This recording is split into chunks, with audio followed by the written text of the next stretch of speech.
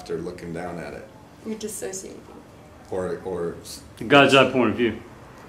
Right, seeing what you're going through with these actions and how you overplay or underplay different movements, and then to see the images of it. That's what's weird with this. That's why I say nothing.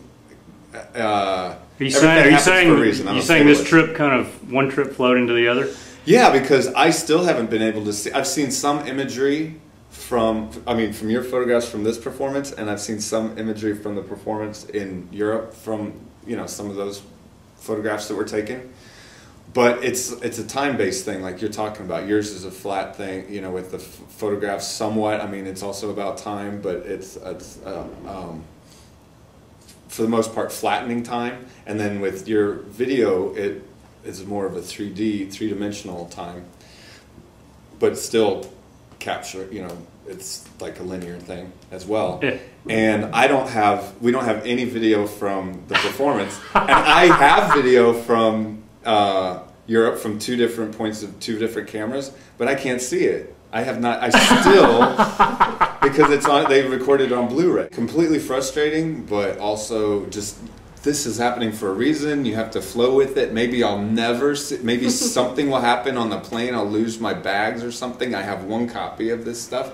Just like this thing wasn't recorded. You don't know. But in order to fully kind of reflect, I feel like I always need to see then the video, or see if what I was seeing from the rafter point of view actually happened, actually came through, what adjustments I need to make. But just because that's not in the video doesn't mean it wasn't there. I mean, that's the thing. The that's true too. Because video and pictures do not represent feeling necessarily of the audience who attended the show.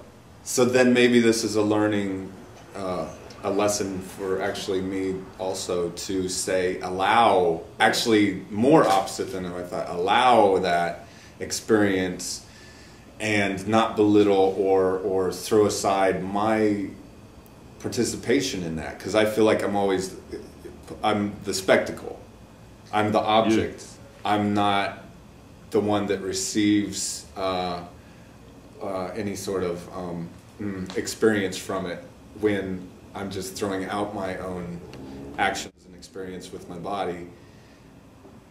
I don't, I always need to see the final product. So I see the video and the imagery as the final thing. That's interesting. For me, because I'm not there. I am there, but I belittle me being there. Right.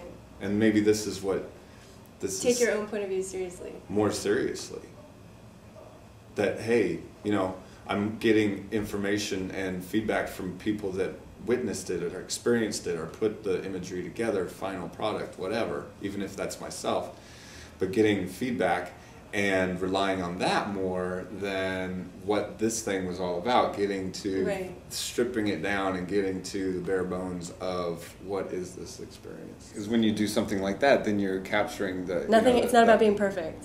Yeah, well, and you feel the energy, the whatever, instead of really lining up all the energy and all the process for making it really straight edge and nice and clean, or whatever the word is for what you're talking about, juxtaposition between what you do and versus your studio mates. Archival. You lose all of the spontaneity and the life. Right. Sometimes. Often, yeah. So you're not necessarily. Really I love that obsessive, perfect work too. But I'm just saying. That's not what this is about. Right. And it's just there's a lot of freedom, and especially when you are under budget and time constraints, you can just be like, go for the effect, go for the gesture.